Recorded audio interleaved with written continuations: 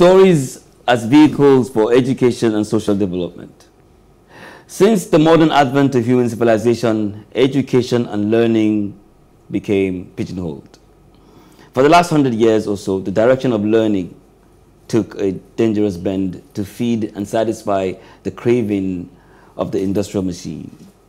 Suddenly, the goal of acquiring knowledge changed from making a life to making a living. The primary vehicle for education adopted a different guise. For man, the human, above all else, we are designed to feed off of stories. But the stories became strictly, back then the stories were strictly for education, or education and entertainment. But now education as it is upheld, took the place of storytelling.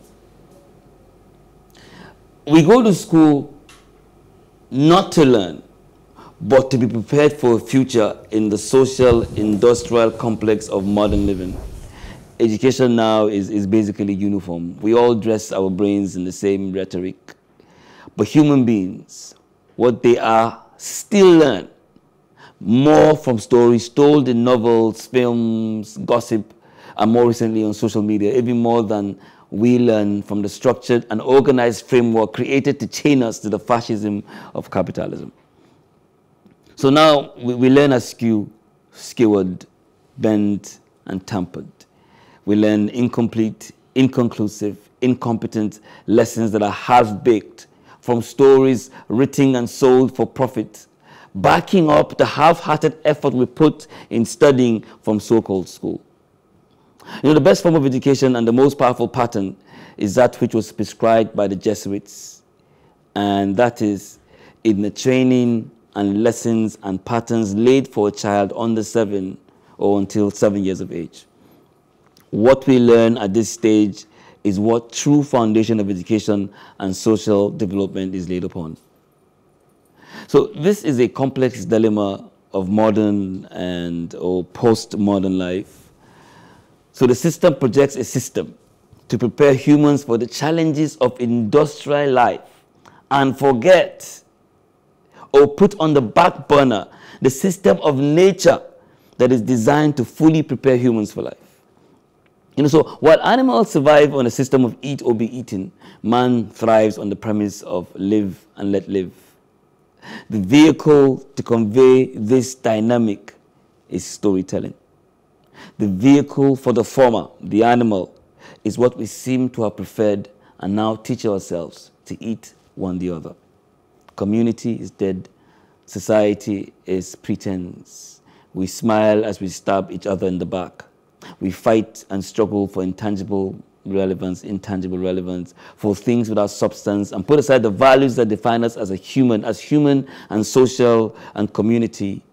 Our continual commune, our need one for the other across board, across imaginary or real divides. This is not to blame the system of education designed for industrial complexity as solely responsible for the breakdown of society. Far from it. The complex only created exactly what it considered relevant to its survival.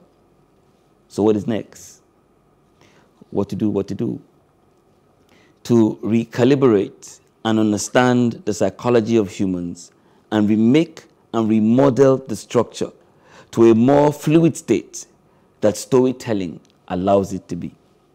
For hundreds of thousands of years, or 5,000, 6,000 years, depending on how you see time, whether biblically or scientifically, the story has been the vehicle and conveyor of techniques for survival and thriving. It still is. But the question to ask is, what is a story? Even definitions have been affected and disaffected. What is the story? Is it the novel? Is it the film? Or the tales and myths and legends in which we encapsulate our spirituality, our mores, our wisdom, our knowledge? It is that, and it is more. A story is the roadmap. It is the vision we tell ourselves, we show ourselves. It is the underlying structure of thought that determines outcomes. It is the true income. It is what comes in the soil of our heart as children and grows with us to yield the harvest as adults. It is what we see around us. It is what we tell ourselves. It is in our conversations, our gists, our communications, our operations, our software. The story is everything that makes us human. The mind is a library, and everything in it is a story. And life is a play, a movie, a poem, a vision unfolding. Well, from your presentation, what I can see here is I can see empathy. Right. I can see bonding, teamwork. Right. When you put people together, teach them something, or educate them through observation of the universe around them. Right. Because the story, this is how education was in my observation. You know, the education in the industrial complex is in the morning. Yeah. You know, but education in real life is in the night. Yeah, sure. You know, it's actually under that tree where the society takes everything that is of value to them and put it in a myth, in a legend, in a tale, in a fable, and then share to the children.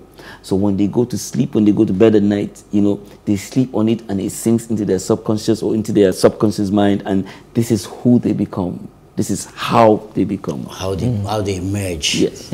Well, we can infuse both though. Like I was saying something earlier that in some part of the world where they bring real life problems to the university to solve, we are taking a case study.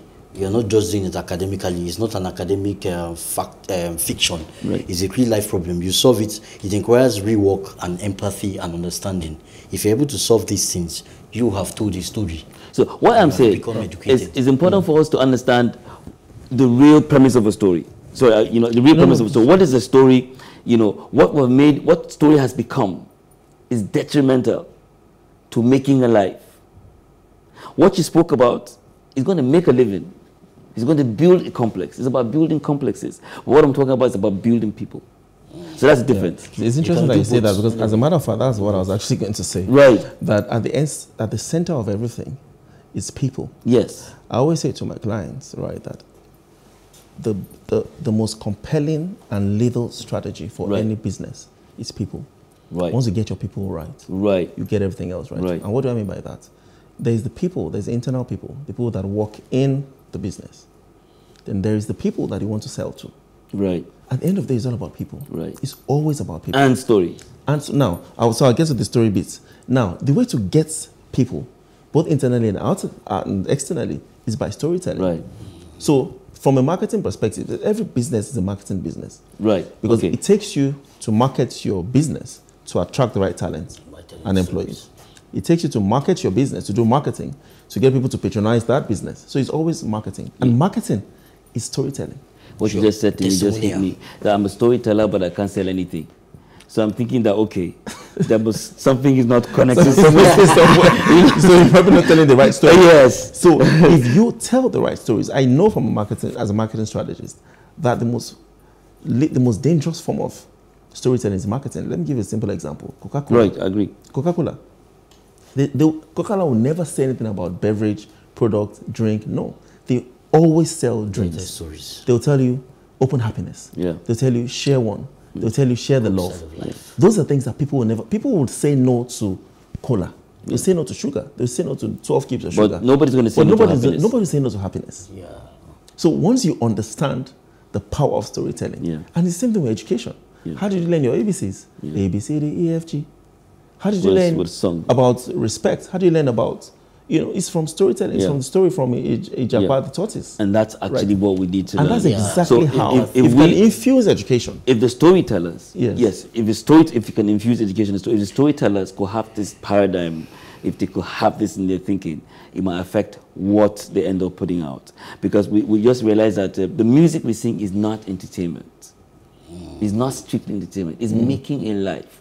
So we sing a lot of rubbish.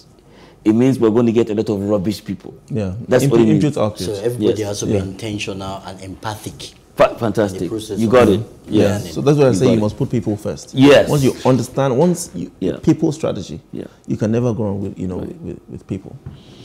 All right. Fantastic. Thanks, guys, for wonderful insights every time. The end always seems to come too soon on The Advocate.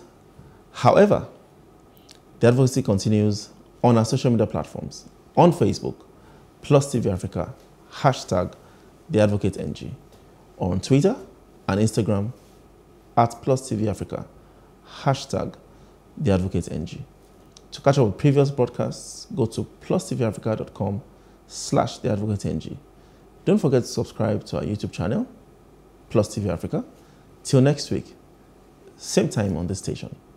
Let's keep advocating for a better society. Bye-bye now.